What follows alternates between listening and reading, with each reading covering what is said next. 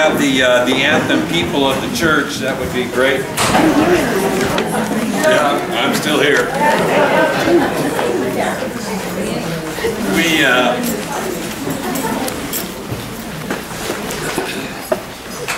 had an interesting week this week, but I guess what I've really enjoyed seeing is the way that the church, and I'll use that as Grace Baptist Church for now, the church can come alongside people who are hurting. Many of you might have known that a good friend of mine, David Rickett, passed away and did his memorial on Monday, and then went to the gravesite on Tuesday. That memorial is one of the most powerful ones I've been a part of, just to hear the testimony of not only people who follow Christ, but even people who don't, who recognize the character of a man that exemplified everything that I want to be. But just to watch the church gather around this family in a difficult time, you know, to see a man leave a little 10, 11-year-old son who did a beautiful job praying for his dad in the memorial service, and sat there at the grave side while the casket was being lowered with his arm around his mother, who was completely undone. But more importantly, just to see believers come around this family, and it's a beautiful thing just to know that we truly do draw strength from one another. There's strength in those numbers. But that's not our strength. I believe it's God's strength, and I believe He gives it when we need it.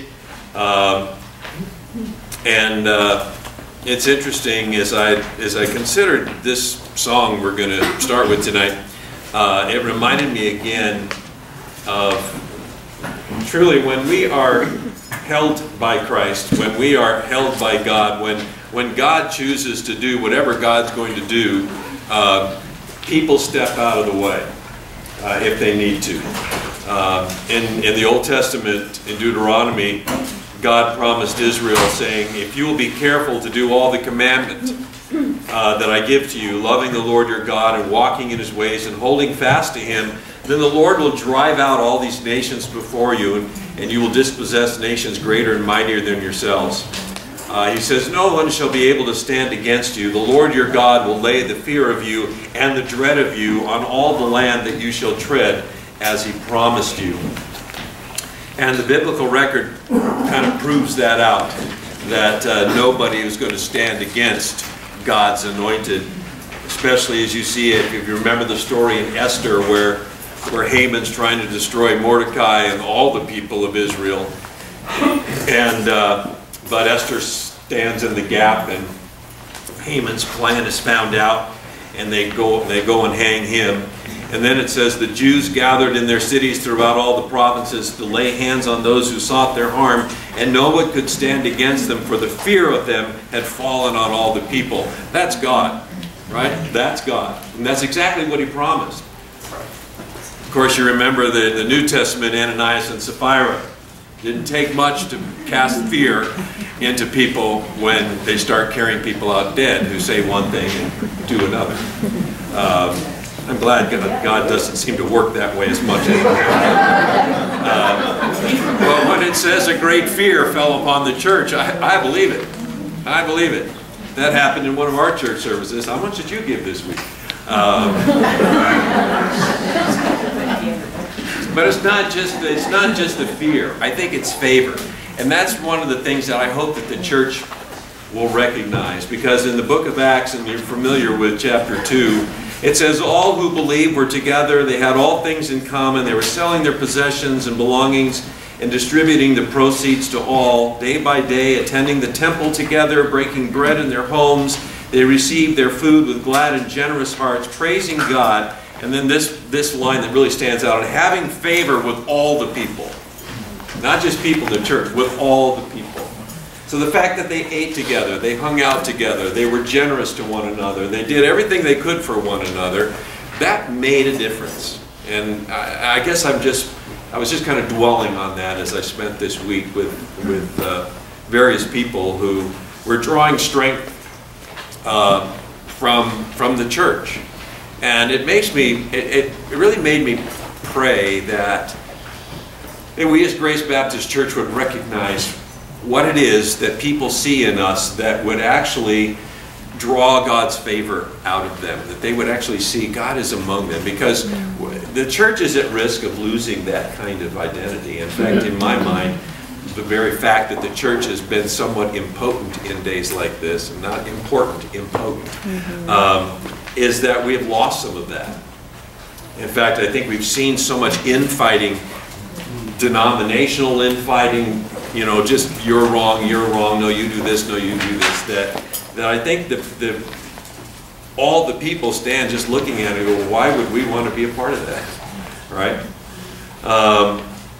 I think not only is there infighting within the church at large, I'm not talking about Grace now necessarily, but I think a lot of people just struggle speaking the name of Jesus, you know, and it's so condemned in so many places. No, you can't do that, you can't do that, you can't do that, that I think the church is starting to believe that I can't do that.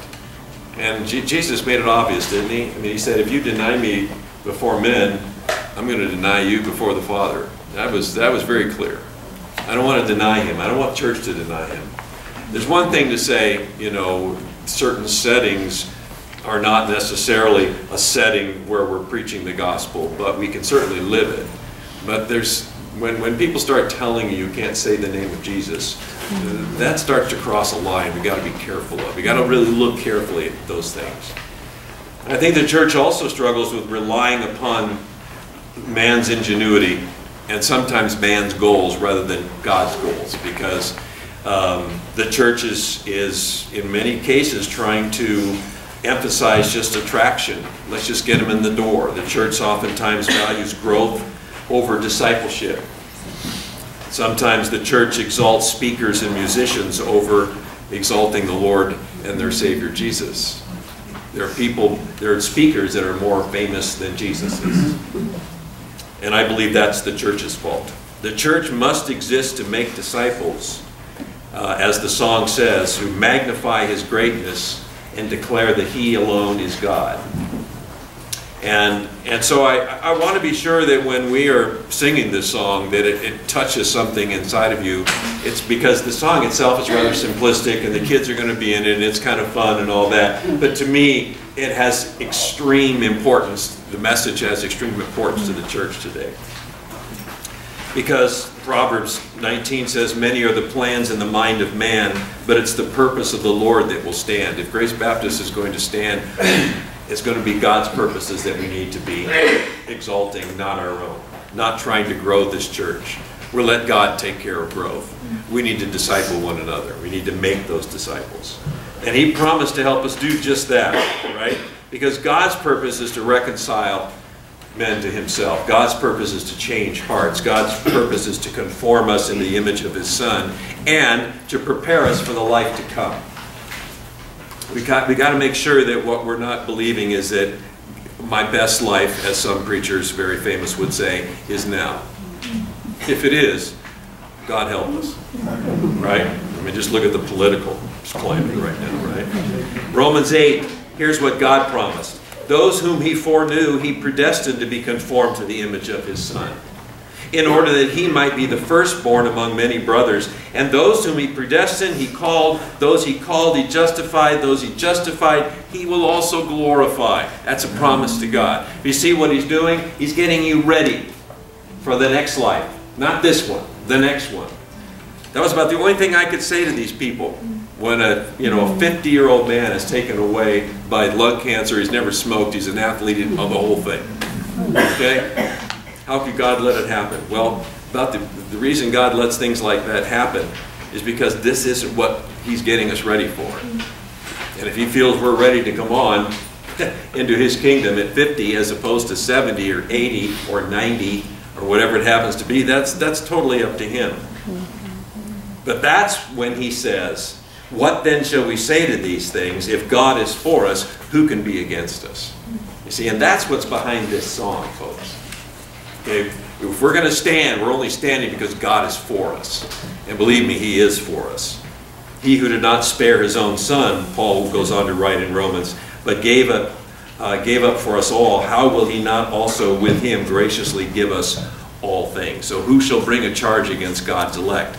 It is God who justifies. Who's going to condemn you? Christ Jesus is the one who died, and more than that, who was raised, who is at the right hand of God, who indeed is interceding for us. I mean, that's a guarantee you and I can really sink our teeth into. Now, battles obviously are going to come. The spiritual enemy that we have is real, all right? And we won't win every battle, but we know the war has already been won. The battles are going to be fierce, they always are. So what are we supposed to do with that? Well, first of all, we need to remain in Christ. That is it. No matter what, you remain in Christ. How do you do that? Well, Paul said in Ephesians 6, put on the whole armor of God that you will be able to stand, right?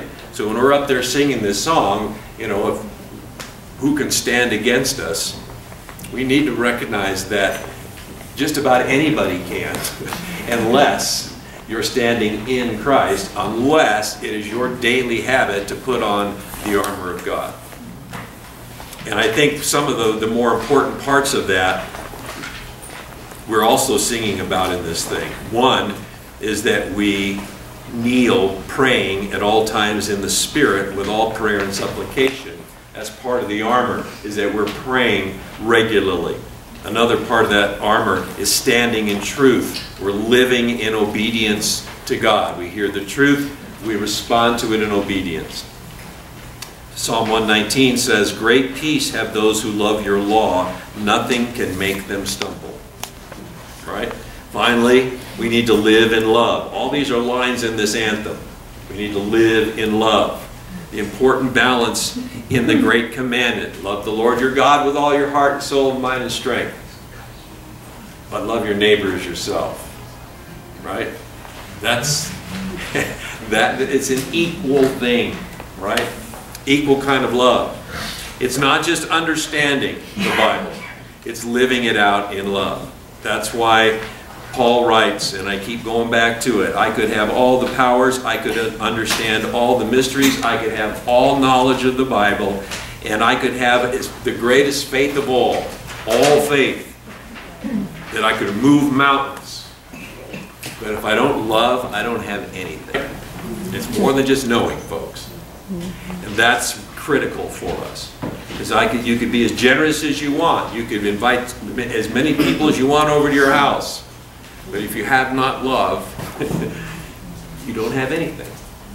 And that's something we need to be just thinking about. Because if we do those things, then we can rest in that. Then we can know that God is going to be working through us to perfect us, to protect us. And in that, nothing can stand against us. And that's really what I want for Grace Baptist. I really want this to be a place, not that we're just a bunch of smart people who know the Bible, but we're a bunch of smart people who love people and love God because of what we know in the Bible.